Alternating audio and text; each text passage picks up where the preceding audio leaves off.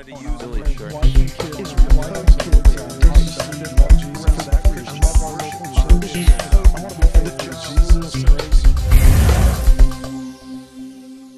This is Nap Nasworth with the Christian Post, and I'm on a video call with Dr. William Jeynes.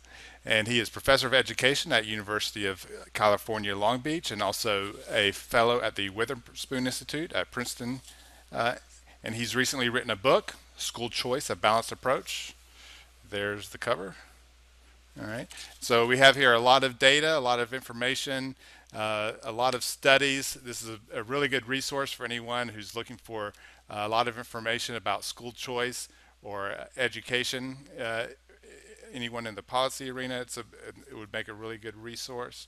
And so, Dr. Jeynes, so what's the main finding? What's one of the main takeaway points you got from doing all the research you did for this book? Well, the book largely surrounds a meta-analysis that I did comparing faith-based schools to traditional public schools and also public charter schools. And it's really the first meta-analysis done of its kind. And let me define for your viewers what a meta-analysis is, because I'm assuming most people don't know, and don't feel bad if you don't know, because again, most people don't.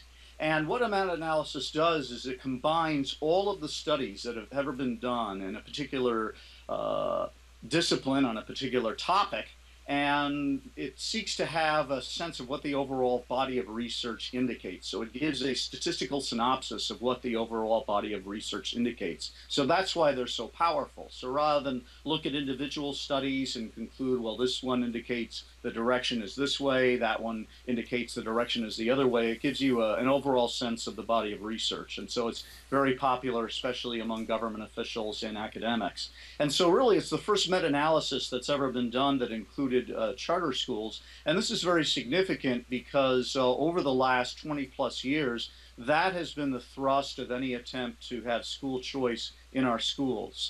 The debate before that was basically, well, do we include faith-based schools and so forth? But the decision, especially under Clinton, and that really has continued ever since then, is that rather than include faith-based schools, for the most part, we're going to go the public school choice route, and that's where charter schools have shown phenomenal growth. There are nearly 6,000 of them now nationwide, and they're forever growing. And so it was significant that this particular study included charter schools because, okay, if this is the route that we have decided to go as a country, is that the wise route? Is it producing results? And the most significant finding of the study indicates that students at traditional public schools do about the same as those at charter schools. So in other words, there's really no difference between students who attend public charter schools versus traditional public schools. And so it really isn't getting a very good report card, at least covering these first 20 years. And so that's really the most significant finding. And it leads to the question of, well, might a better school choice program also include faith-based schools? Right. And so what did you find about faith-based schools?